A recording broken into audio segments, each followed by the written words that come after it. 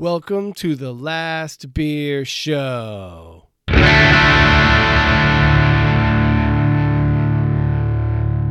What's up, Jason? Hey, Wayne. Welcome back. Hey, thanks. Glad to be back. It's been a few weeks. It has been a few weeks. Tell me, what have you had lately?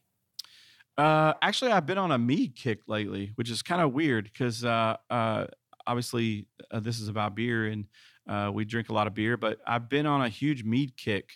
I tried meads probably a couple years ago. I was in San Francisco, did a food and culinary tour in San Francisco, and they took us to a meadery up there on the coastline. And the mead that I had was, I'll just say super sweet, super sugary, sweet honey mead.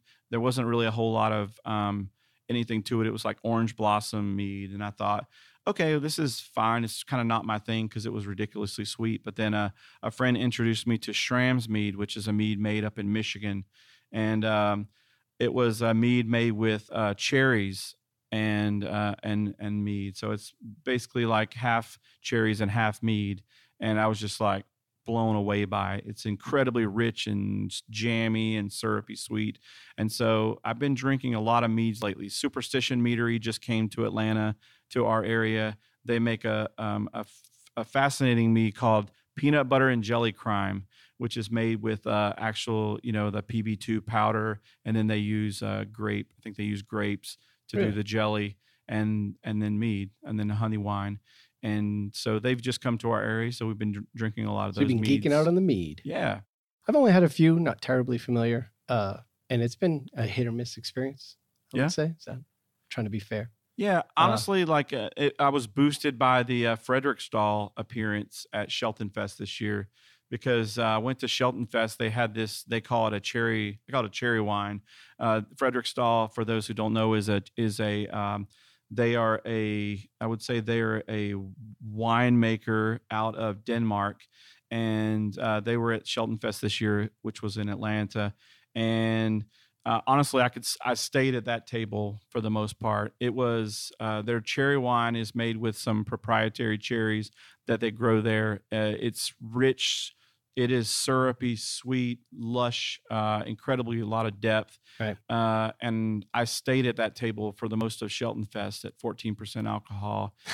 It was honestly, if I got drunk at all, it was from that. That explains table. the stories you've shared. Yeah. Now we have some back. I have some stories. Filling. I have some other stories to tell too, with some local brewery owners who were standing at that table and drinking too much and talking about other things. But Frederiksdal and their cherry wine really kind of boosted me into this idea of these these fruited meads and cherry type wines. Sparked your curiosity. Yeah. It was a good pause from all these New England IPAs that we've been drinking. And actually, I think that we've talked a lot about this, about the trend moving towards lagers and lighter beers and pilsners and things like that. I think there's definitely some New England IPA fatigue. Well, after all those sweet IPAs, it's nice to drink something a little drier like mead. Agreed. Right. So exactly. This is a bit of a special episode. Very special. We are in the bottle cellar at the Porter Beer Bar in Atlanta. And for those who love beer travel, when you come to Atlanta, this is one of the best places to visit as a beer destination. I think it's one of the best beer destinations in the country. I think it's one of the best beer destinations in the world, honestly. It's really, really incredible. And I'm really grateful that they gave us this opportunity to. You and I have been here for about 10 of the last 24 hours. Yeah. So I think we live here now. I've been having my mail forwarded. We've got squatters, right? Yeah. Those two voices I've been looking at where I could put a bed in here. We're in the cellar. Literally, we're surrounded by just thousands of bottles. Sleeping bag on the table. That'd be fine. I think we've adjusted the median temperature in here up probably a couple of degrees to which they wouldn't be terribly comfortable. But we have special guests from Good Bear Hunting. We've got Michael Kiser, founder and creative director, and we've got Austin L. Yep, welcome, guys. Editorial director. I really appreciate you guys. Thanks for having us. Yeah, psyched about this. Yeah, I'm a huge fan of Michael Kiser and Good Beer Hunting. Agreed. And the work that they do in craft beer and just in general, and then also the work that they do around coffee beers. And we talked about the uppers and downers, which I've been a fan of since inception. And then I've been a fan of kind of quietly, I've been a fanboy of Austin since his time at Paste, actually. Right. And he's been following your career. I actually have. I've been a subscriber of his email newsletter. I always see him like around corners. I'm like, yeah, Austin's actually an incredible writer. Austin, I think there are two people that come to my mind that came out of that whole Paste scene that are just incredible writers. That's Austin Ray and Gray Chapman. And Love Gray. I have mass respect for both of those folks. And so it's a pleasure having Austin here. And also it's a pleasure having Austin, who is a part of the larger craft beer scene in general. Obviously, a lot of people know Reed Ramsey, who has Beer Street Journal, but Austin is taking, beer journalism to a different level with what he's doing with Good Beer Hunting. And he happens to live here in Atlanta, and we run into each other at things. So it's a pleasure. Well, you're too kind. Thank you. Mm-hmm. It's nice to have media coverage that is handling the subject matter with grace instead of it just being photography porn or porn, some sort of. Don't talk shit about my photography. Yeah. No. I love the photography on the site. We used to get complaints about us being a photo blog. I think some of the It goes back a ways. Well, we have a lot of photos in those people's defense. Sorry, that's just one of many hangups I'm going to have before you finish the sentence. You should just continue. Perfect. Thanks for having us on. Yeah, man. I mean, we're super excited to do this, and we've got a lot that we want to ask you about, and nothing should be too prickly. So, but Jason, this was Jason's idea. He really wanted to have you guys, and I said, no way, they're not going to come on. He said, they will. And he texted me. We would. Yeah. He told me the next day, I got him. Man, awesome. I mean, who doesn't love to talk about beer for an hour or more and just sit and drink beer and talk about beer? Right. It's one of what we'd be doing anyway. There's just microphones on. It's not a horrible thing. Right. So, Michael, take us back to let's provide some context for goodbeerhunting.com and the publication as a whole, and how you came into that, a little bit about your history got you there and what led into it. Yeah. So I guess starting with the end state that we have now, we're kind of a three-legged stool of the .com, which is pretty much what Austin runs. Mm-hmm. We have the events and experiences, which is what my wife, Hillary Schuster, runs. And then we have the branding studio, which is what I run as creative director with designers and illustrators. Those three pieces that exist now, going all the way back, it started from just a really crappy Tumblr blog.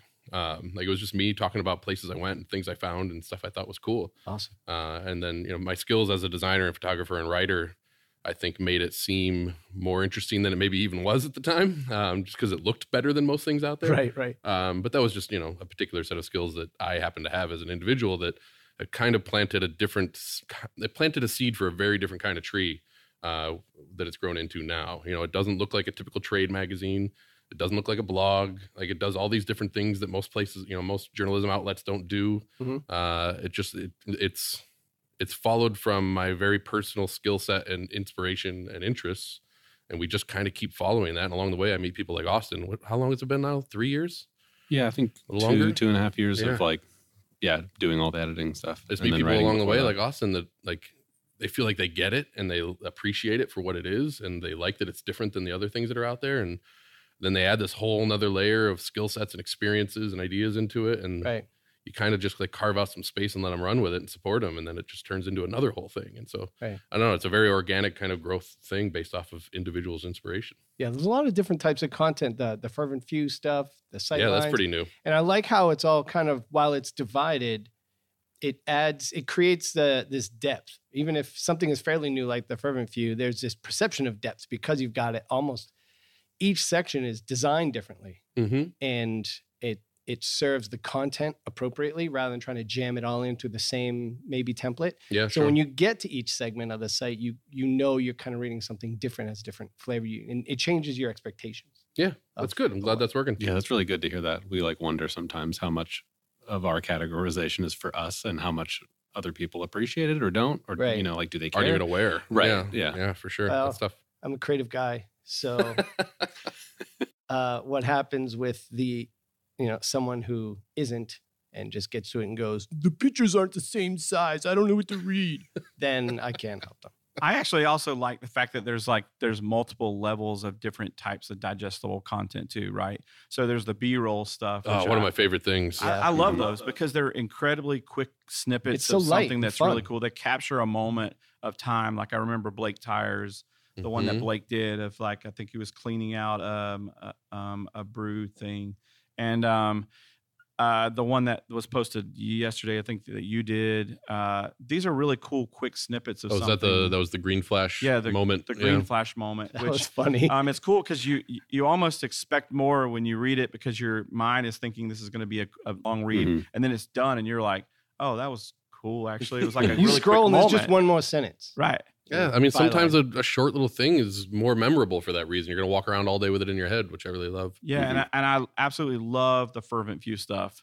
Oh, and awesome. I love it because obviously it's like the voice of the people. It's putting other people kind of and their ideas out there because as someone who works in the industry, I'm always curious about what other people are thinking and what they're saying, what they're dealing with, and that the Fervent Few stuff is incredibly fascinating because you get a broader picture of what's going on in craft beer in general. I always think it feels like a little focus group. Yeah, I agree with you. And it is a focus group without like the other side of like the comment section. Like it's usually like pretty civil, and it's people being like, I like that thought, but I want to add something, you know, instead of being like, no, fuck you. It's like in between the science of doing some kind of focus group testing and, comments, which are just a shit show most of the time. So, I think it's important to realize that it's a self-selecting group, though. I mean, these are people that are big enough fans of good beer hunting for whatever they think it is, that they're willing to pay to be a part of this membership group. And, they get plenty in return for that. But one of the best pieces that we give them is the connection to each other through the Slack channel that we have. And so I think there's something to be said of, in this world now where everything on the internet is free and nothing costs you anything and there are no consequences to your opinions. Right. Like we see that play out to this in this terrible direction. Right. But then when somebody throws down $5 a month to be a part of something, all of a sudden their brains shift towards valuing that thing. Well, they're invested. And I think that changes the way in which they want to express themselves. Right. And the other people's opinions in there aren't annoying to you. That's what you're paying for. You're paying to hear what other people have to say. And I think that just changes the whole dynamic. And what we're getting out of that is just really thoughtful, personal kind of opinions on things that aren't being seen as the right or wrong opinion. Right. It's somewhere in between actual human interaction and say the comments or anonymous Reddit accounts where, all of our ideas, they're checked by interactions. What we really think about things are checked constantly by interacting with other people and things and ideas. So the more that we get, kind of the more information we have about what we think about something. And then when you're not getting a lot of that, you're just anonymously, fireballing and spitballing, you just get a disaster. We go out of our way on there too to help people introduce themselves. There's a whole channel on there called Introduce Yourself where people go in and this is why I started reading Good Beer Hunting and this is why I joined, this is where I live, these are my favorite breweries. And so even providing that little bit of introduction, people get a context for your opinions going forward. If you're somebody from Texas and Jester King's your jam and these are the things you think about, and you're also super into lagers right now. Right. Your opinions going forward are colored in a very helpful way by me knowing where you're coming from. Right. You're not just railing against self-distribution, as some abstract form.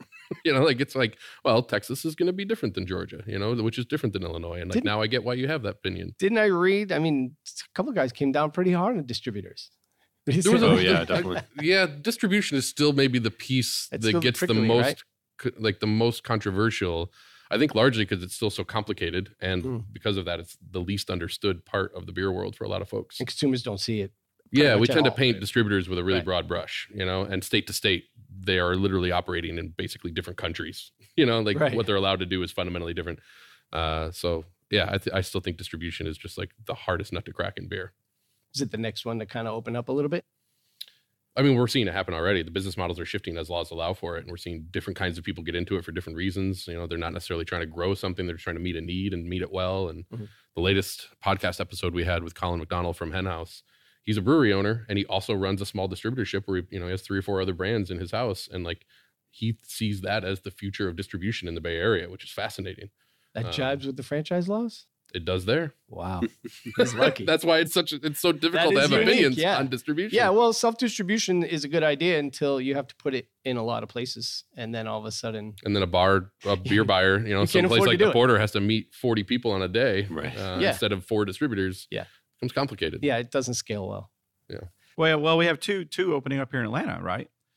distributors? I have no idea. We have two self-distributed breweries. We have Sabbath Brewing. Yeah, they can't self-distribute, but I think they're planning not to distribute. They're in-house service only. In-house service only, right? Exactly. Yeah, we take out. So they don't have to fool with that whole model, and they don't want to give control over. And I actually talked to the guys. I talked to Joran and Sean Bainbridge, who are opening up a brewery here where they're going to only kind of, they're only going to sell beer out of their location.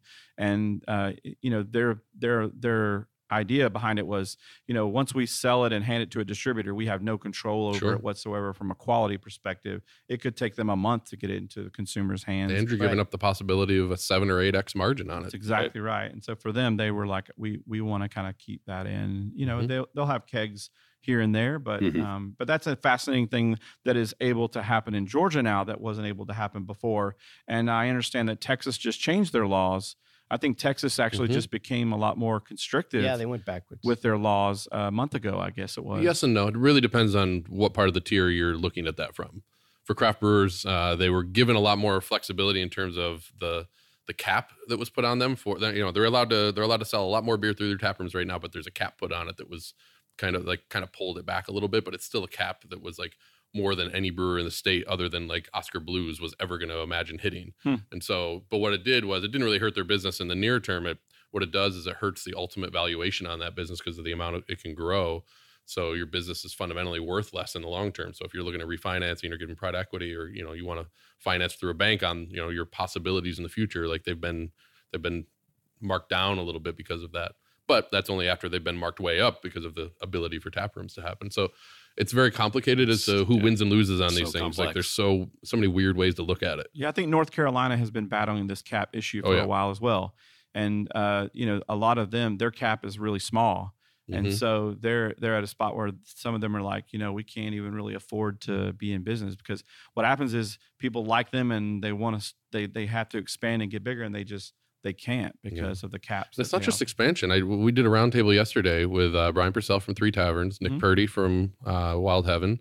We had Nancy Palmer from the Guild, and then we had Bob from Wrecking Bar on talking about the different ways in which that law that was passed in Georgia back in September has had an impact on their business. Almost every one of them is now making beers on a small batch level that they otherwise would have had no economic capability of making. We didn't have direct sales until September here direct in sales the state makes of Georgia. It possible to make a single batch of beer and sell it all in an hour. They had to make flagship beers. They had to. So this beer that I just opened, actually, and this is not an advertisement for Jekyll Brewing, but the beer that I just opened, Secret Apollo, actually came out from a small batch, and it came out because as of September 1st, breweries could start making a lot more small batch beers that they could sell in their tap room. Right. Because if you were to push that through a wholesaler, it would just explode the number of SKUs in their book, and it would just be a pain in the ass. Plus, it's a $4 can, 16-ounce can, and this in a Kroger or a Publix is probably going to sit there, because that's probably not the audience for this price point that they want. Yeah, exactly, not a $4 can. And so this can is actually a result of that, and it became a production thing.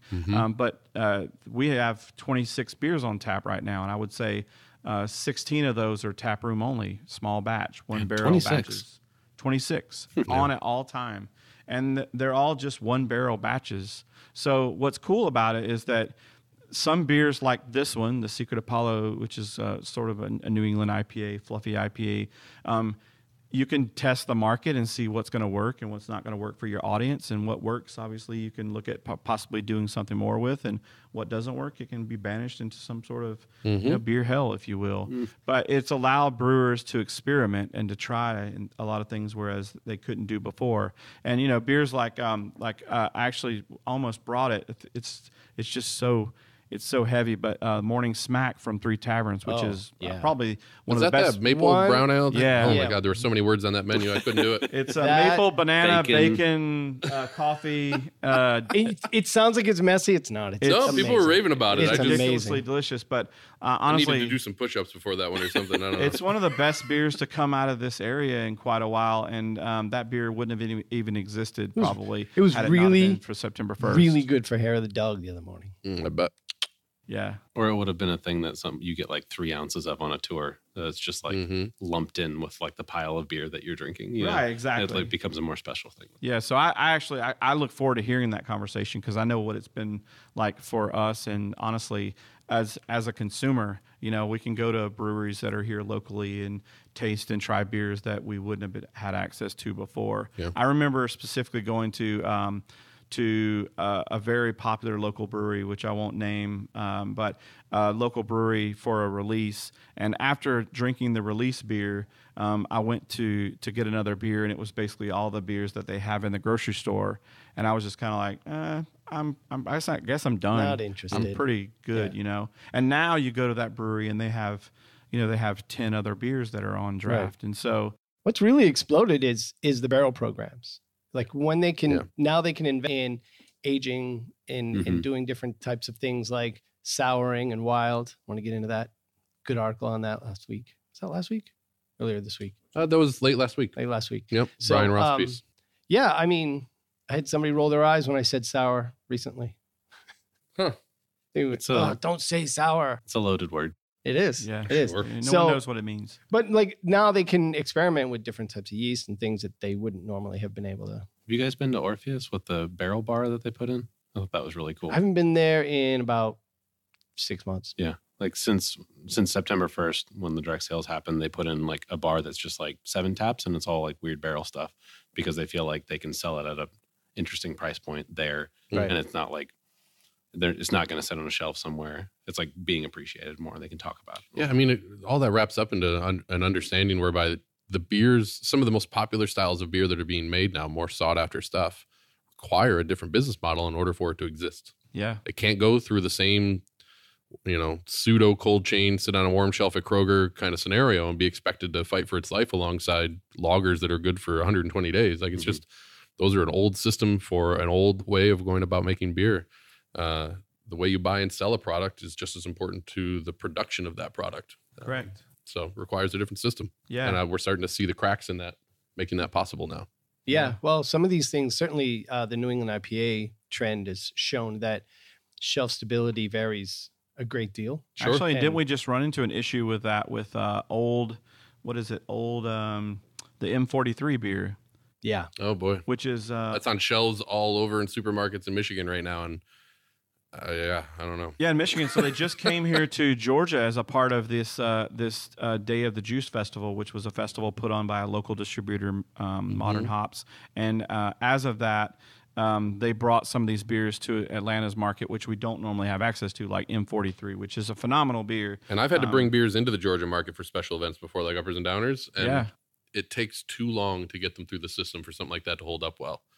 Like to get something registered into a distributor and then get it to an account takes too long. So what happened with the M43 at that event? Yeah, so what happened was they brought the cans into the city, and I guess because it took so long for them to get here from the distributor, it had sat in the distributor's space for too long, and some of the pallets or some of the boxes cases had gotten wet and stuff, and so they were having some issues, and so they actually pulled all of the cans and said, hey, like don't sell any of these cans, like we're gonna ship you a fresh shipment of M43. What an expense. Because that was their first, they wanted their first impression to be something spectacular, not something that's just been sitting. And like you said, this requires a completely different model, both from a brewery perspective to a distributor. A brewery has to say, okay, we're going to, like for these beers in particular, this brewery, which shall remain unnamed, they actually can it the day of the release, and they can it the day of the release, and they only can a small amount of it at one time. And that's not to create some sort of like fictional demand. It's just so that whatever is out there is fresh. They're not putting out like 100 barrels of this stuff because it's just going to sit on a shelf somewhere. Right. But I don't think barrel aged beers have that challenge though. No, I definitely those are very agree. shelf stable. We're in a room full of shelf stable. Yeah, we are. Shelf stable product. You got to define that shelf too. We're sitting on a bunch of shelves in like 55, 60 degree room that's temperature controlled. True. This is a very different kind of shelf. They don't have any sunlight hitting them, and so along those lines, like that article on the sour vernacular. That was the first in our series it's a new series called Into the Wild, which is one of our underwriter series. New Belgium's underwriting that one. Right. And then that was by Brian Roth. Yeah, I thought it was really great. And it was funny. I had just had someone, like I said, roll their eyes at me for using the word sour when they're wild. I was like, okay, all right.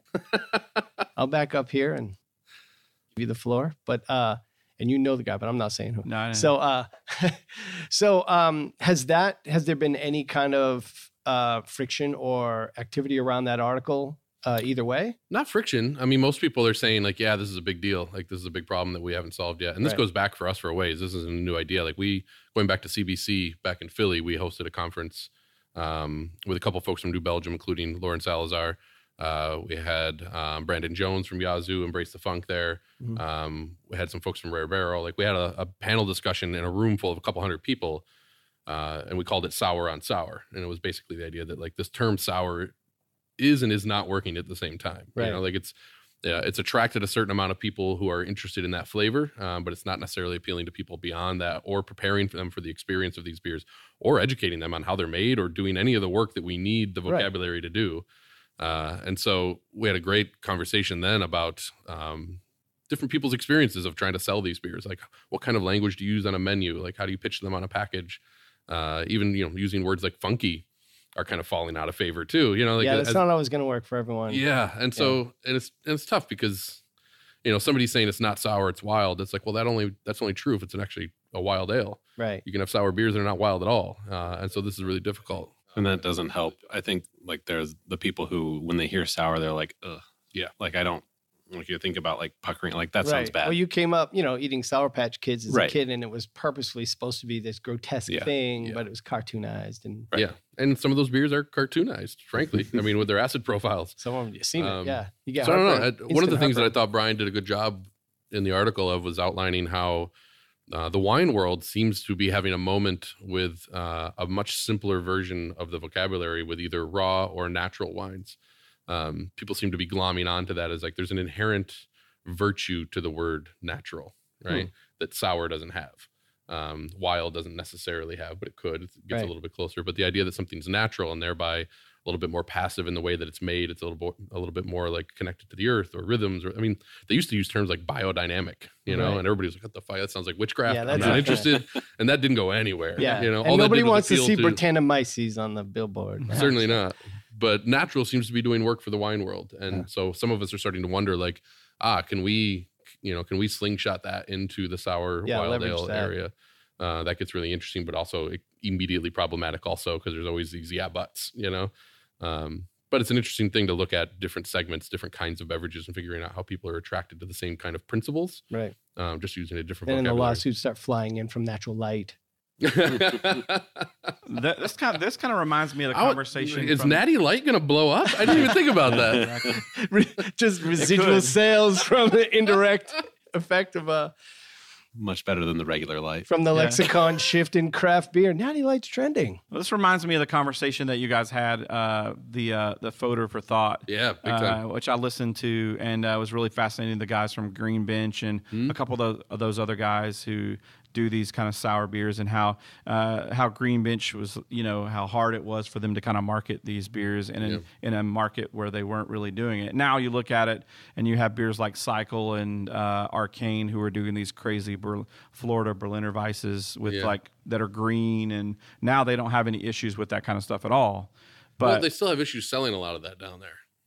That's a big problem. I mean, Florida is still, as much as it is up and coming, like trying to sell a bunch of wild ales down there at the price points required to barrel ferment these things or barrel age them or whatever is still a challenge. That's why people like Green Bench are still putting their stuff out through Shelton to get it into urban markets where there's a bunch of people who are looking for these beers.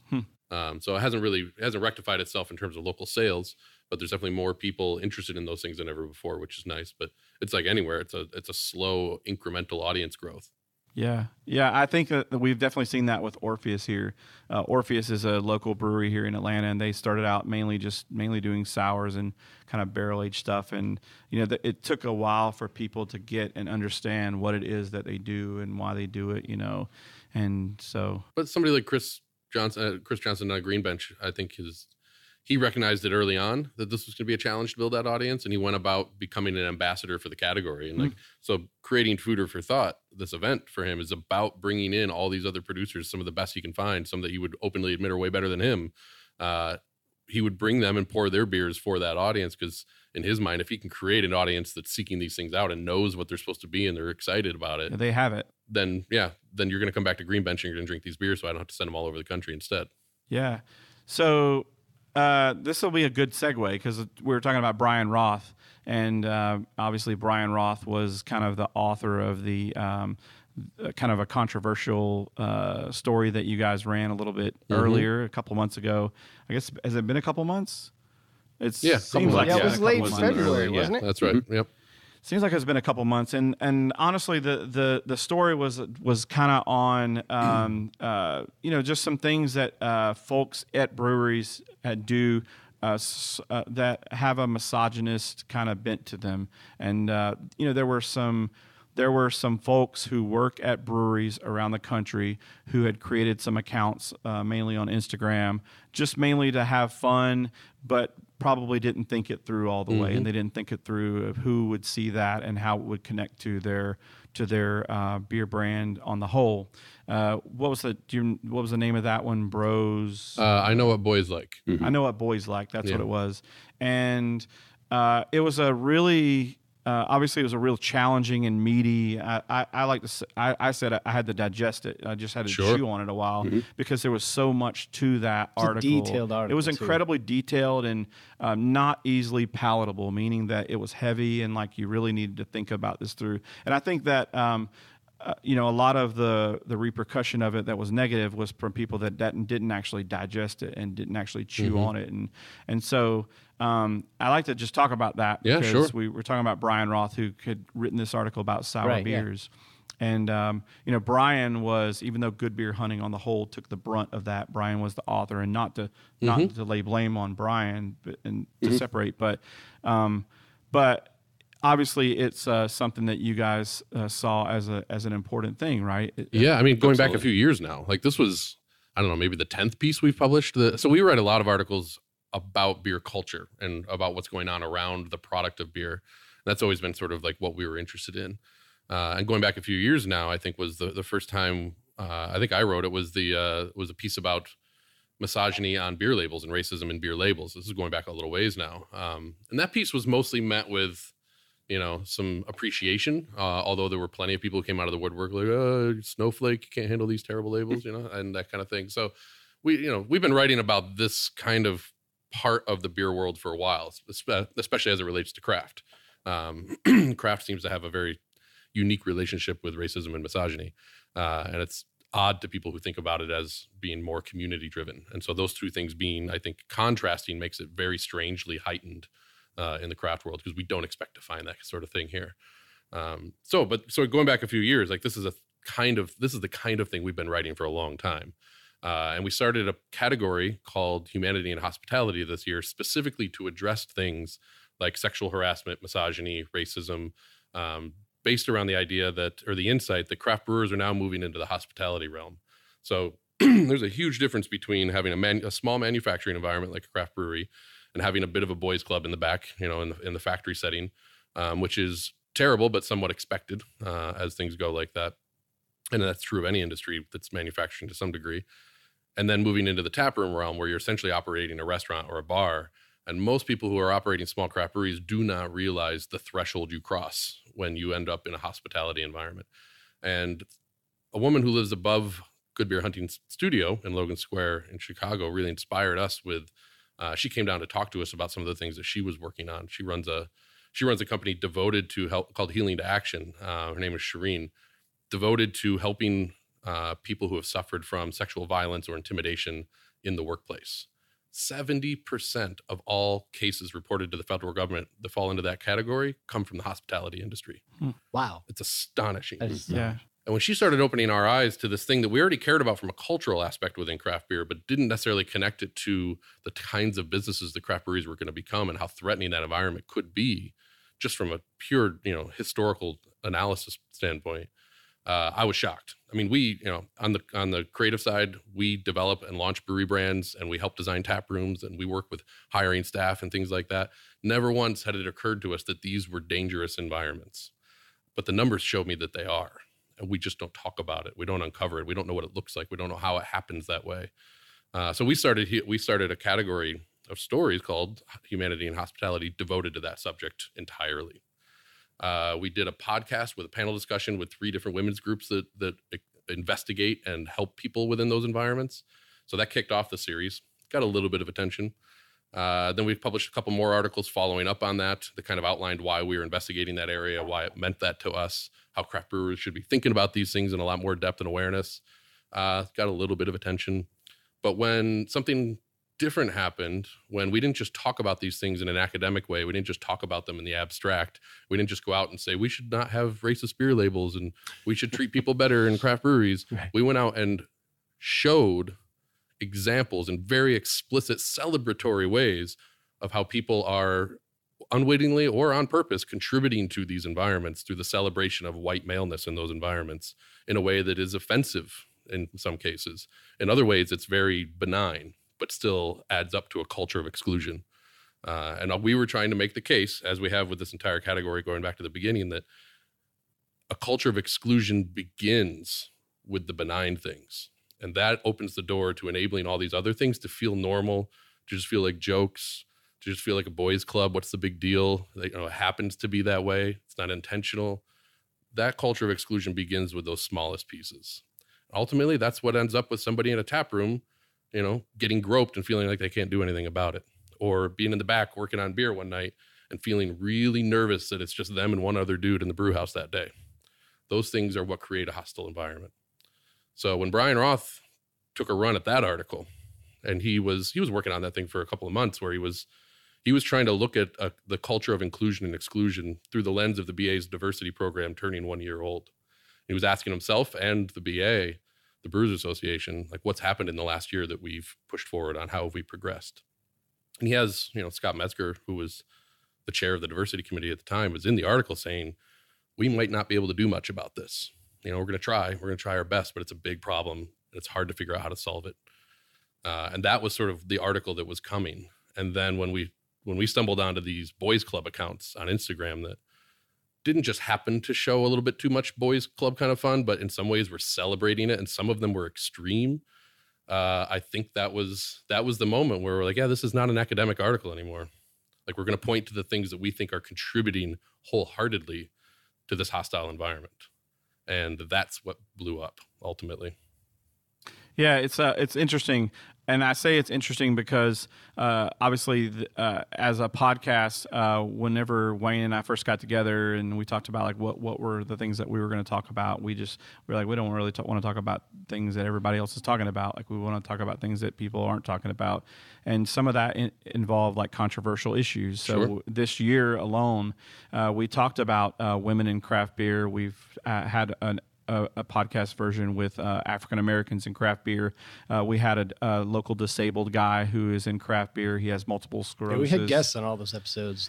We had guests, and most of them work for local breweries, and we just asked them what their experience was, honestly, so Wayne and I could learn, so we could communicate that to other people. We know that there's a problem because we're white males, and we've heard it enough that we know that there's a problem. But honestly, just to hear them talk about it from their perspective, and we told them, listen, we don't really want to talk a lot. We just want to listen. It was incredibly fascinating and eye-opening as to what really goes down, or what it really looks like to enter a craft brewery tap room as an African-American person. Right. Or, in some cases, we've got one of our best local brewers here is an African-American woman who is also gay.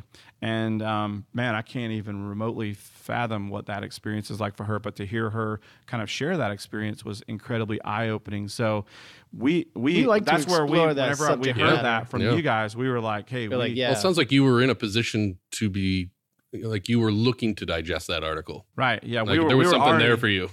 Well, we already had a series of content that allowed us to naturally talk about the article. Yeah. And provide and opine on it, because we had already gone down that road and other roads. Now, we hadn't exposed any, pro-life hashtag, Instagram accounts, but we definitely, because, we're not journalists, but we had that history, so it was very easy for us to do it. And when we did it, I only had a few people come out and be like, I don't know, flame us on the Twitter. Really, that was really the only place that we caught a little bit of flack for what we had said.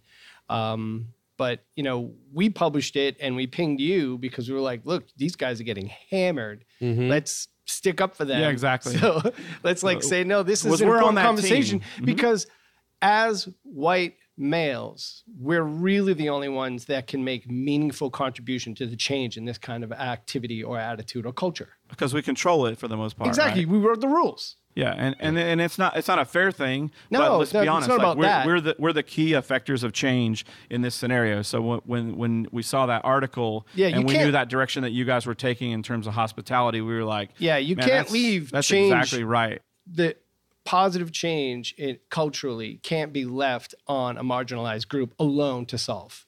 Right. It's not gonna work that way. Related to that, like the thing that kind of killed me about, we got obviously a lot of criticism about the article, but there were people who it was all focused on the Instagram stuff, and like they acted like there wasn't like 2/3 of the rest of an article that talked about like what black people face and Right. what women What face, they and it's see not when like they walk in. With the their Instagram voices. part was we had people be like, "Oh, it would have been cool if you'd quoted women," and I'm like, 2/3 of the story quotes women. It dude. was, like yeah. there were women in there, like you didn't get past And the they Instagram weren't part. on Like- Instagram. They were in the brewery. right? Yeah, Instagram was it's, a window.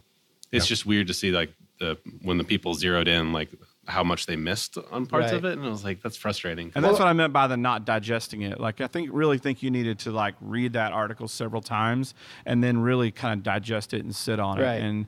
And honestly, these conversations are never going to be easy. They're always going to be painful. We talked about They're it in always great hard. depth before we even did the ones that we did on women in craft beer and African Americans in craft beer. We thought like, hey, what do we even ask? Like, honestly, we were just like, we're going to open it up and hear their Right. story because we knew that it could be incredibly painful for some person, right? Right. And honestly, we were just like, we still need to do it. We need to have this conversation. And that's why I thought it was, while painful to watch the kind of falling out, I guess, that happened on social media in terms of people, I won't say falling out, but in terms of the backlash from people, it needed to happen, to be honest. And that's exactly how we still feel about it, thankfully, because I ran the number. I did some back of the envelope math, I think, after week one, where I kind of counted up or estimated the number of people who were angry about it. And I ran those numbers against the number of people who had read it based on the analytics that we had. And I think it ended up being like 0.5% of people so were small. angry. Yeah. Right. They're just like, it looks when, but They're when you just look noisy. but when you look at Twitter Very- and you look at yeah, Facebook, right. it looks like everybody hated it. Right. What you don't see is the thousands and thousands of people within week one that had been read 15, 16,000 times. Right. You don't see the thousands of people reading this thing, emailing it to their friends saying, you need to read this. You need to read Or it. emailing us or and saying, emailing I us. want to be like, I want to write something. I have a Yeah, story the next to 6 tell. pieces that that's came out in amazing. that That's series fantastic. came out as a direct result of somebody recognizing their plight in that article and saying, I have a story to tell too. Right. Yeah. And they wanted to add to that story. Yeah. And that was astonishing for And those us. have been Right. great too, actually. Those have been really good. And let's not forget, those are people who saw how terrible it was online for us and still said, put my name on the door. Yeah. Add Right. my name to this. That's like, great. I'm ready to do this. What would you say is the most the kind of Misconstrued? the misconstrued thing that kind of came out of that article for you? What do you think most people Yeah, really there was missed about that? Some people thought it was written really quickly in a rush for a scandal, or they thought it was written in this way that was like secretive and looking for clicks. What those people do not understand is that Brian Roth has been writing about authenticity and inclusion for years now. He's been applying for grants to write a book about this subject in a much broader sense. It's just something that weighs on him personally. It's something that he's kind of picked up as like a thing that he wants to make a difference in. He's brought voices to our podcast platform that are beyond my sphere of experience, that have been some of the most interesting. The podcast he did with the historian and activist and Professor Jay Nickel was one of the most profound interviews we've ever published. Yeah, and that was great. entirely because of Brian Roth's awareness of a broader spectrum of people than I personally had in that regard. And so when people talk about Brian Roth as if he's some clickbait writer, when he's writing 3,500 words on the history of inclusion in through the Brewers Association and craft beer, and he's spending the kind of time he spent to get the story of somebody like Dom from Florida, who's a a black man who distributes beer down there, who was about a third of that story that most people don't even realize was in that story because they're so blind to it. He interviewed people like Carla Jantner. Lauder. I'm sorry. Carla Jean that's Lauder. right. Yeah. Carla Jean Lauder. Yeah. She's great. About her experience, and her experience has been long suffering and trying to get some of these things to be different. She was the one literally on Twitter when someone was like, "Why didn't you quote any women?" And she was like, "What up?" I was reading her. I was reading her piece, threads actually because she's a very well known person in our industry actually, and she only seems to be getting more and more effective. So when people talk about Brian as a human or as a journalist and thinking that he took shortcuts on that thing, it's astonishingly out of sync with reality for how much work and heart he put into that thing and how well I think he did it. There are some people out there that I guess disagree with what I would call the nuances of journalistic procedure on that piece. I understand their opinions on some of it. That I think the biggest one was that everybody we mentioned from a brewery that took part in this sort of exclusionary activity deserved to have their say in the article. I think, as much as I respect their opinion on that, I think it's a made-up rule. I think when you're citing a pattern of human behavior around something that creates a much bigger problem, our job is not to give voice to the perpetrators of that thing. Our job in that article is to give voice to the people who have been suffering from that thing. Their story is the one that's not being told, not the nuances of why somebody posted a fuckboys account. I'm not interested in the nuances of that story as much as I am the effect of that story in aggregate on other people. Yeah, the other thing that we should say too is that no matter what your opinion of the article was, a lot of the stuff that happened as a result of that posting of different personal photos and family photos and things like that is really unacceptable and should be condemned by everyone, really. Yeah, so that was sort of the fallout that I dealt with on a personal basis, was that I was not the author of the article. I was not the primary editor of the article. I weighed in on it a couple times along the way, just as a have you thought about this thing kind of moment. It was really Brian Roth, who's not here, who did the lion's share of the work on that piece and had a lot of heart for it. And it was Austin who helped steer that thing to the end. But ultimately, what I think a few people who were very noisy, their agenda was more, I think, about having a moment to take a swing at me personally as the publisher of Good Beer Hunting in their minds, as somebody they maybe just don't like anyway, which is fine. There's some of those folks exist. I think they saw it as a moment or a crack in the shield, maybe to come take a good run at me personally, because it otherwise doesn't make any sense to come after me personally. They weren't disagreeing with the article. They weren't disagreeing with the topic. They weren't disagreeing with anything other than the fact that we were the ones that put it out there, which is basically admitting that you don't have a reason. That's just some sort of grudge. And that turned into people starting fake social media accounts with my name, taking photos of my family, especially my children who are 4 and 2 years old, and starting Facebook accounts and putting their photos on there to try and pretend to be me, and going after some of our clients or going after other people in the beer world, terrorizing other women and minorities who were trying to stand up behind that article, and pretending to be us, which was an abysmal, just a vacuous human thing to do. Those are people who definitely just want to see damage done. They don't want to see the idea of them having to recognize their own complicity in a society that marginalizes these people is so terrifying that they would go to that kind of a length to tear somebody down. It's just such a weird thing to stand up for. It does seem like a weird thing. Like, why this is where you draw the line. Defend that kind of activity, even if you marginalize the activity and don't necessarily align with it. Why would you still go to any length? Why would you put in that effort? Yeah. I'll tell you what, though, I was prepared for it very well by Shireen, who runs Healing to Action. Before we published that, I talked to her a little bit about what her experiences have been online trying to write about these things. She no longer even writes about these topics. She's only quoted in articles from other journalists and other outlets, because when she started writing about this stuff, she would immediately get death and rape threats that felt very possible to her and just terrorized her life.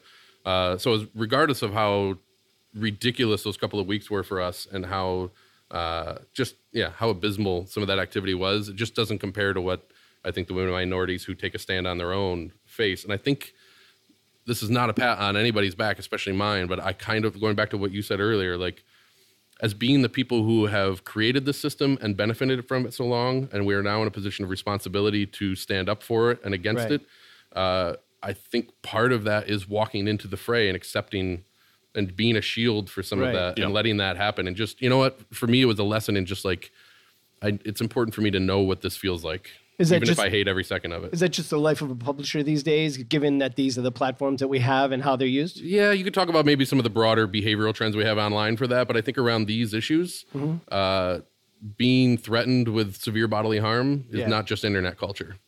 There's something wrong with people's souls I've seen movies, at that point. You know.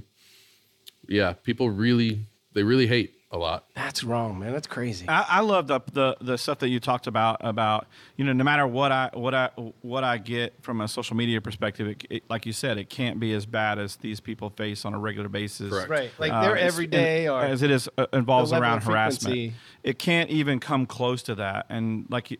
I wholeheartedly agree. That's why I feel like it's our job and our goal to kind of take some of those arrows ourselves because honestly, we deserve them at this point. I took a few weeks of hits that created like a low grade stress or a darkness in my life that was hard to bear. I can't imagine walking into a place every day where I feel a shade of that just from being there. Yeah. What's interesting, the theme of all the people that we talked to in our series, I guess you would call it, on diversity, was the real theme was have people in the tasting room that look like us or smell like us or talk like us, or like just have people that represent your consumers in the tasting room. Like ultimately, that was like one of the biggest things. That was the pattern. Everybody said. Have people of color, have women, have we talk about opportunities, community and craft embrace beer. different types of communities. Your community. Because you think about your family, and everybody loves Thanksgiving because of everybody that comes on Thanksgiving is exactly the same, right? Right. It's the exact opposite. It's like you hate Thanksgiving because all these family members with these different ideas, right? And it's only getting more difficult. You got gay cousin this, you got conservative uncle that, you've got, and even still I'm stereotyping, but it's always, they're easy to poke at. The only thing, Michael, you've ever done that made me want to throw barbs at you was your take on the independent label, the seal. Oh, yeah? Okay. For you. I'll agree with him there. And actually, I thought it was Because it seems ironic like you're that playing when we the middle walked of the into road the on Porter that Beer one. Bar, I noticed there's it. actually a label there that says something like Save the proud, craft. Yeah, save the. That's the only time I'm And like, I thought, this how grabbing ironic guy, is that? man. Because I'm that's the telling only thing that I really have been. You want wanna talk about that, I or- disagree. Let's talk about it. I do want to talk about it. I just want to know, because it seems like you've towed kind of like the middle of the road on it. Like, it seems like the gist I have, and I would love to hear that I'm wrong, is something needs to be done, but this isn't it. Yeah, I saw it as I think in the minds of the folks at the BA who are behind this, and it's not everybody, the folks who are behind it see it as a chance to grow the category of craft. But they only want to grow the category of craft that is aligned with their interests, which I understand. They're a trade group. That's what they're supposed to be doing. Right. What I saw from a broader consumer point of view is that they were taking up 13% market share. I don't think they've even hit that yet. And they're going to slice it and dice it even further down, because now there's going to be people who adopt that, and then there's going to be people who don't adopt that, and all of a sudden they're going to look like they're not independent craft. They were basically putting out a reverse scarlet letter, and that was the consequence I saw. Right. Because now you can be the smallest, most independent, most traditional craft brewery, but if you don't put that seal on there, you're going to suffer. Right. So it became a little bit of a mafia kind of play in my mind for like forcing people to toe the BA company line on something like that, right, when they do not have that kind of alignment internally right now amongst their brewers. The people who were pushing the hardest on that were the larger sort of middle of the middle tier of craft brewers, like the Dogfish Heads of the world. Right. They can afford to change their labels. They can afford to change their labels, and they're also the ones that are the closest to not actually living up to the standards of the BA label. True. Like the where the financing comes from is important. The size of somebody like Sam Adams, he's like, they're on the cusp of losing their BA status. They might status. get bounced just because they make too much cider. Yeah. So there's so I think that seal does not accurately reflect the lack of shared vision within the BA right now to be able to put that as a stamp on a bunch of cans and bottles out in the market. And so I think it was an inauthentic statement of vision.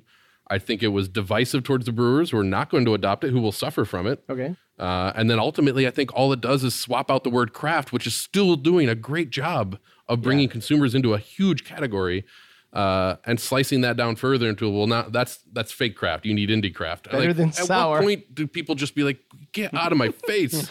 They're just dividing things up so much, because to me, it was a sign, it was a symbol of a protectionist mindset. Well, and I think that's immediately going to constrain the ability to grow the category. It's like a response. It seems to me like it's literally a response. It's a total reaction. A reaction to the AB InBev purchase of a bunch of larger and really good artisanal craft breweries. Happened right after Wicked Weed. That don't label it. Like that Blue Moon isn't labeled that it's owned by Sab Miller or Shock Top, or they don't know Wicked Weed. You know what Blue Moon's doing better than any symbol ever could?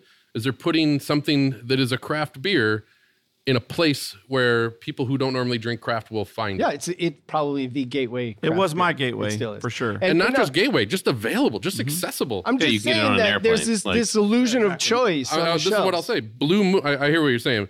Here's how I feel it. Blue Moon is doing a bigger job than that Indie Seal ever could to create craft beer drinkers. And if that's the case, you've got a fucked up problem.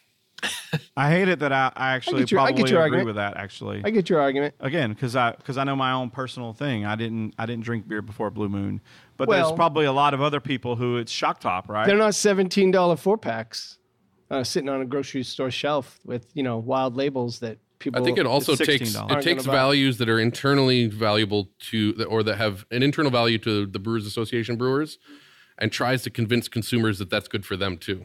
And it's not necessarily the case. So I think if you're a brewery, if you're a craft brewery, and again, I work for one, so I think about it from the marketing perspective of an independent craft brewery. What they're saying is something needs to be done to differentiate that, because if you look on a shelf at Target, you won't know the difference between a Henry James hard soda and a unfortunately, a Creature Comforts Athena Paradiso, right? I'm sorry, but if you can't tell the difference between those two things, then that seal doesn't matter. The thing I want to know, like, there's got to be a line somewhere. Like, most people who are really into craft beer know if it's craft or not, right? And then a lot of people who don't care. Like, they're just like, I'm just gonna, this is fine, whatever. I just want an IPA. Like, and I don't know, like, who does the seal serve? I guess the people in the middle, maybe. I guess, but how many are there? And if it's like a little, like, if it's Wrecking Bar. Like, you don't need to put that seal on. Yeah. No one thinks that they were bought out by anyone. That's a local brew. Like, then it's like I'm trying to like. Well, I was just thinking, like, I know that we have it on ours, right? So we actually started putting it on our packaging, but I personally, I always feel bad now saying this. I haven't actually done a really good job of communicating what this label means anyway. So our audience probably doesn't know what this means. Nobody has. Because I haven't done a very good job of communicating it. Well, the breweries have to explain the Brewers Association put a marketing campaign behind it, supposedly to make it matter. And that marketing campaign was mostly about talking about Anheuser-Busch and giant checks and jokes. Oh, yeah. It was the just video. what did that do for anybody? That silly, fundraiser thing to buy that was a waste of money. AB InBev was stupid. If I were a fundraiser, paying member, I would have been really pissed about where they were using my money. For sure. And here's the thing.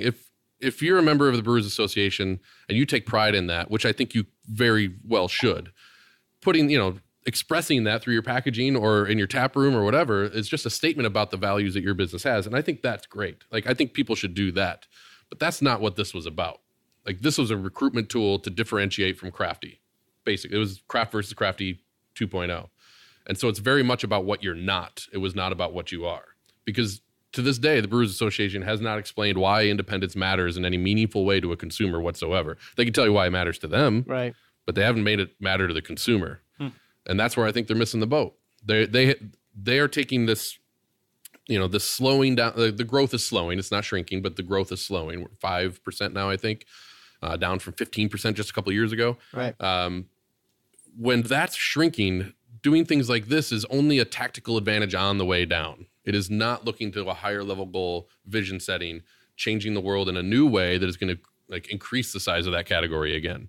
What do they call that? Like, it's the painting the sides of the Titanic, or what is that phrase? It's like, rearranging the lawn chairs on the Titanic. Yeah. Like, that's what that kind of move says to me, that there's not a higher level strategy being played out because it's not connected to that. It's cosmetic. If this was about pride and independence or pride in the Brewers Association, you would have seen people using the BA logo on their packaging before this. Nobody did that. They could have just used the BA logo. The actual mark doesn't matter all that much. It's the intent, and that was cloudy is the gist of it. So I understand what you're saying. I don't think a lot of consumers know who the BA is, that they even exist. Of course not. They just think it's probably a website where you leave comments and give caps. But they probably should. Seems to me they need to pivot and put the onus on the breweries to talk about why it's important that it's on their cans, and then may pressure some of the smaller breweries to do something about it or participate. Like, who knows what their participation But I mean, is. if you ask most people why independence matters, what they'll tell you is because we're not AB. Well, some people are sensitive about giving their money to AB. Oh no, that's fine. I don't mind anybody being like, positioning themselves against AB in some way. Right. That's just not helpful to a consumer. Most consumers don't even know what ABI is. What's really fascinating about this, the more that we talk about it, is that coming from, we talked about this, but coming from the coffee industry where we have buku labels, certified organic, rainforest friendly, fair trade. There's so many, they don't mean anything. So many labels that consumers have no idea what any of these labels mean anymore. Sure. And a roaster goes to Mexico and meets a farmer for the first time, and then they put direct trade on their package. Yeah, direct trade or relationship. They don't have a direct trade relationship. You just visited. Yeah, exactly. So this is actually fascinating to me. I've never actually equated it to what I deal with, because now the brewery that I work for is now roasting coffee, and we roast a certified organic fair trade coffee. And honestly, every time I type that out, I realize that I don't like typing it out, and I realize that no one really even knows what that means. Sure. And, that's my problem with this label is like I think it only matters to the people who are obsessed with it. Right. And so that's not making any change. Yeah. You're not like someone's not seeing it and going, "Oh, that's the one I should get." Right, exactly. Like they wouldn't see this on a shelf anyway, because this does not, the label. Right. By the time you've picked up a can in your hand, you've already made a decision. They're all spun around in the holder anyway. Yeah.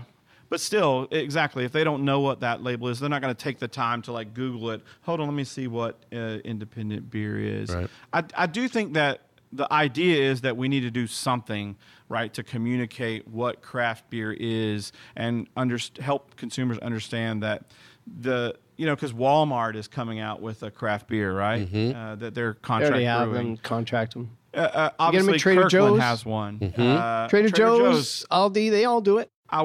Trader Joe's specifically puts their brewers Not all of them. on their bottles. Not all. For the most part. Petrus, they've used Hardywood. They've used actually some really good. Actually, some of the beers that they private They always label have. are actually really good beers. Unibrew, I think, still brews that 750. the Christmas one ale. that they do every I used to year. buy that shit by the case. It was like $4 a bottle. You said Firestone Walker too, right? Firestone Walker they used to private label a beer for Trader Joe's as well. I don't remember which one it was. That wasn't my market. And your company does some creative work and for breweries, right? Tons, yeah. That's our business. The core business. Yeah. So what do you tell your clients about the independent label? I don't tell them anything. If they want it, you put it. They can Do you whatever. leave it be? It's their brewery, man. I don't run the breweries. I'm there as a brand consultant and designer and packaging designer. If somebody, we have one of the 6 brands that we manage has it on their labels, and it was a matter of them saying, "Oh, hey, don't forget to put that indie label on there," and we're okay. Like we'll make it work. We'll fit it on there. The rest of them philosophically don't feel any connection to it whatsoever, and it's never come up. Couldn't care less. They're all BA members. They're all BA members. Yeah. They're all startup BA members. Interesting. I just thought that. I mean, that's the issue that the BA has in a much bigger picture way right now is how do you get that long tail of startup small breweries that are probably never going to produce more than 1,000 barrels to give a shit about all this other work that you're doing that's not on their behalf necessarily. It's on behalf of the largest craft brewers in the country. Yeah. That's always been their issue, is that the decisions that they make are very much, the priorities they set are very much driven by the largest members, which is going to be true of any organization like that. I'm not trying to single them out as like somehow like backwards. That's how that works. Right, yeah. You have to satisfy the needs of the most powerful members that you have. I mean, even here, Jason bosses me around. Mm-hmm. Right. Yes. So on that note, that's not true. No, I agree with you. And I think that, while the idea is that something needs to happen, I think that I don't know if that's true. Well, I think the onus is on breweries themselves to tell their story and what makes them different. And as somebody like it is with coffee roasters, and I this will probably interest you, is my position on it as someone who develops brands for breweries is I would rather have them telling their story than the BA story. I agree with you wholeheartedly, and that's where I mean, like, the onus is really on brewers to tell their story and stay in their lane. And we talked about this earlier. And in a country with 7,000 breweries, I don't know if saying I'm an independent brewer means anything anymore. You're not different. You're one of 7,000. Most of them are independent. Yeah. Well, if you're not really telling the whole story of who you are and what you do, an independent label is not really going to matter. I think this is being driven by the emotional loss of the word craft doing all the work you needed for your brand back in the day. You used to just be able to say, I'm a craft brewery, and that's the only thing you needed to say, and that's why you were cool. It doesn't matter anymore. You have a much higher hill to get over in terms of a story to matter to people when you're one of 7,000. People argue that craft doesn't mean anything anymore.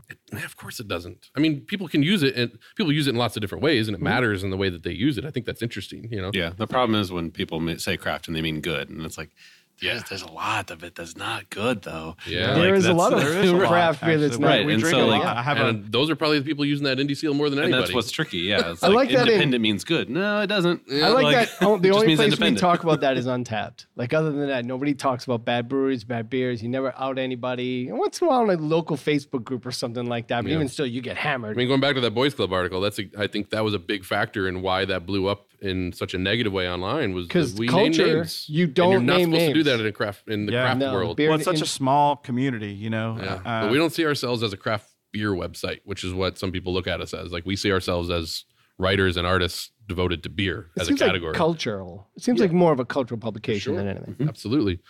Yeah, so I have one remaining question, and that is this is something that I've read a lot, and this is something that I hear a lot, and so I would be curious as to know both of your thoughts on this, and that is the fact that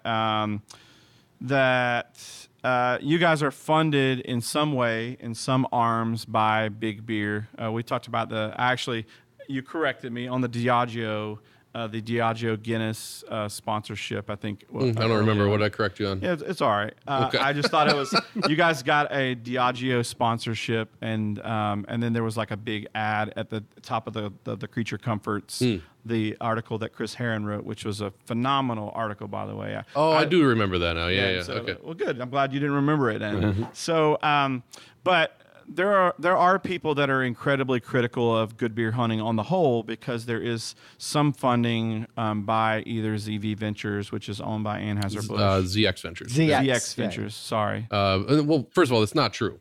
It's just not true. Here's how that plays out. The only connection we have to Big Beer is that Goose Island has been a client for years on the brand side for our studio team, which Austin and our editorial team have no connection to whatsoever.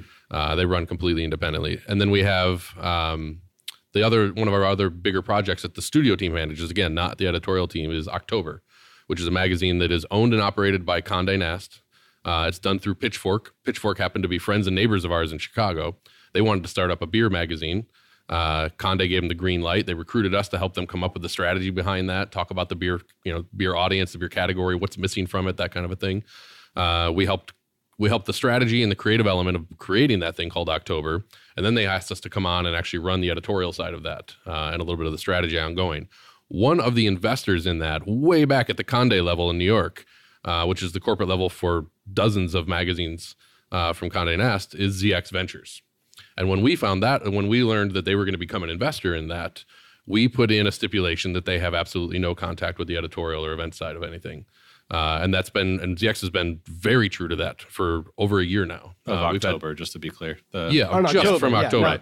Obviously, they have nothing with ours, but also nothing with October. And Austin, you do most. Did you do most of the work for October? Oh, he doesn't. No, I don't do anything for October. Boy, did you have that wrong? Yeah, boy, did I get that one wrong? No, none whatsoever. I'm fired.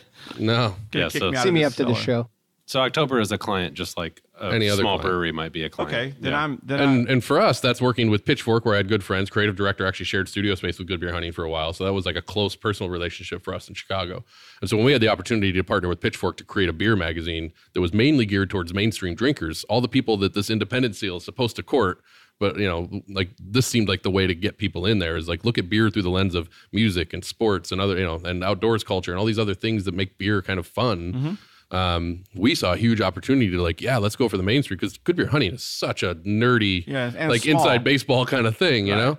And so this was a chance to reach a totally different audience with a totally different vibe.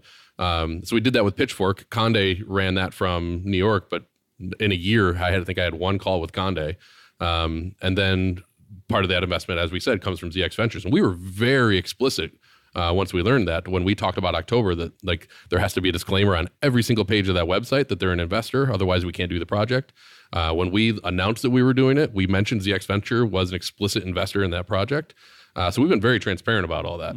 But again, that doesn't touch our editorial team on GBH. That's a studio project. And that's why I asked the question, right? Yeah, because it's definitely something that I've read a ton. And honestly, if I thought about it at all, I kind of wondered it myself. Like what? I think that's totally fair to be skeptical of that, which is why we thought it was important to mention that. And how does that affect? Because honestly, we don't have any control whatsoever over who invests in that project. Like that can come from anywhere at any time, can change at any time for us. Right. It's not our say. We don't. That makes sense. Yeah, it's the way we still do. right? I mean, for what it's worth, we still do put disclosures on our editorial. Like if we write about ZX, because I want to like cut it off at the pass where it's like, so there's the CX. Otherwise, thing beer over geeks here. will like tweet you for a week. Yeah, I mean, and all you have to do is be honest about it, and people are pretty. And the cool way that about it works is like ZX invests a certain amount of money, which I don't have access to. I don't know how big of it is. I just know it's probably big. It's a lot of money. That goes to Conde. Conde pays Pitchfork. Pitchfork pays us for our role on that. So it's very valid to say that some of that money comes from ZX, not in any way that we are dependent on the relationship. My contract is not dependent on ZX liking anything we do. In fact, we were the ones that exposed that ZX Venture had invested in Rape Beer 6 months without disclosing it. We were the ones that found out that story and broke it. And if anybody has a right to be pissed at us for any editorial we've done on the Good Beer Hunting side, it's ZX. And to their credit, it impacted zero of our working relationship on October. Yeah. All I can say is that ZX has perfectly respected that contract. Yeah. So good on them. Yeah, for me personally, I know someone who has written for you in the past, who I won't name, who I know is incredibly still supportive of what you do, and his team have written articles for you guys, and so the fact that he still supports you and his company still supports you says a lot to me, right? It says that they understand and get what it is that you do, and they still back it on a. I mean, look at it this way: every beer magazine has advertisements from breweries in their magazine. That's how they exist. So to say that we're somehow uniquely getting money from the beer world in a way that makes us biased is just fundamentally untrue. We're supporting our magazine the same way any trade magazine does. It has to stay open. Yeah, well, it has to stay open and it has to thrive and it has to do good work. And we think we're making our way based on the quality of the work, not where the funding comes from. And I can say this also objectively, that the percentage of revenue that we get from that project, which is the only one that even has like a hop, skip, and a jump kind of connection to big beer, is less than 15% of our revenues. All the rest comes from small independent breweries that we're working on, either on the studio brand side or the underwriters that we now have, which is Guinness, New Belgium, and we're just about to announce Omegang. So that's our world. Did we just break news? Yeah. Oh, I don't know if that's news. This podcast will come out in a few weeks. So by then it'll be it's May 1. It'll be old news by then. You'll have brand new investors. And so those are the things that explicitly support the editorial side, and we make that.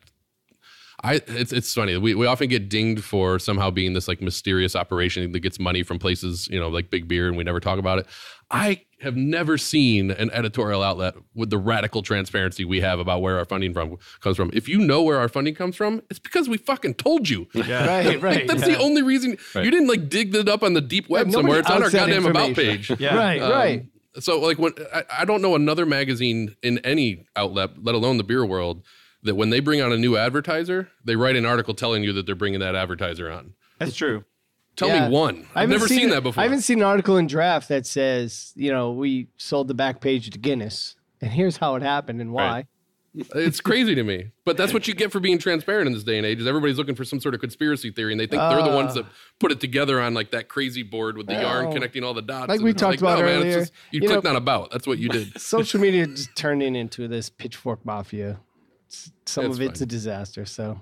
Not to be associated with the other pitchfork that we were talking about. Yeah, well, exactly. Which is a magazine. Damn. Disclosure. Blew that one. Michael Kiser works with Pitchfork. Disclosure on top of disclosure on top. No, thanks. Thank you guys for this has been talking great, to us. honestly. Yeah, my pleasure. This has been incredibly fascinating, and it's been a good conversation to have. I think it's been educational for me, certainly. And, absolutely. I imagine it will be certainly educational for a lot of people, but it's just been fun to have this conversation and talk about some of these things, which are, sometimes very 2D on social media. Great way to put it. They become very 3D whenever you're mano a mano, and so it was great to have these conversations. And thank you so much for taking the time to do it. I do want to mention we drank some beers today, and we usually talk about them as we drink them. We're actually right now we're drinking Tears for My Haters. Yeah, Monday nights. Tears of My Enemies. The Imperial Milk Stout aged in Scotch barrels with chocolate. Super good. Yeah, which is coffee, ridiculously and good vanilla. right now. I'm not Super a good. Scotch fan. It's really good. Really good. I'm not a Scotch fan at all. This beer is incredibly delicious. I like Scotch barrel aged beers though. There's no because indie the seal. smoking it. I like Rauch beer, so There's I no like indie smoking seal on it. this, so I'm not sure. I Corporate don't know. beer. It's That might probably change not my as opinion about this. And then before that, we had Jekyll Brewing Secret Apollo, as we were talking about small batch and how some of that comes about. Before that, we actually had this is Lone Pint Brewery from Texas's Yellow Rose Smash IPA, which is just a really good, It was really simple good. I liked IPA. that one a lot. Incredibly delicious bottle. And then before that, we had, which is what we started with, Central State's Patsy, which I picked up the other day at a local store. It's an IPA with peaches. They're in Indianapolis, and And their client. I should say Full disclosure. Disclosure. I bought this separately without knowing that they were a client of I gotta Michael's title the business, episode Full of his Disclosure. brand business. But I'm in your head, man. You're just buying the beers I want you to buy now. Kind of seems like you're a shill for independent beer. I'm a shill for good beer hunting, and that means I'm a shill for Finally. Was this just one big good beer hunting ad? one for so long. Shit, they got me again. This episode was brought to you by no, I'm not going to do that. No, But we drank some good beers, and And we I talked drank some Vita Coco before all of that. yeah, and so we had some fun. We will. Let's do it again sometime. Yeah, we should That was do a that, blast. guys. We That will. was a lot You're of good at fun. this. We should.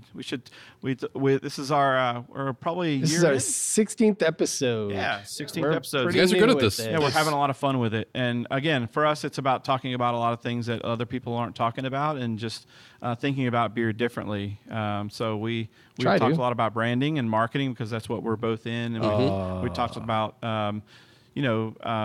kind of Next time when you're on, we'll just talk about labeling and brand strategy. Yeah, I would love and to my talk about eyes that. We've got an roll back article in my about head. from a design perspective about that indie Yeah. label we can talk about too. Yeah, Yeah, I design. would absolutely love I that, will. I'm because, right in my ballpark. So thank you guys for coming on. Thank you very much. Thank you so Thanks, much. Jason. I'll see you. See you soon, buddy. See you soon. Bye. Bye.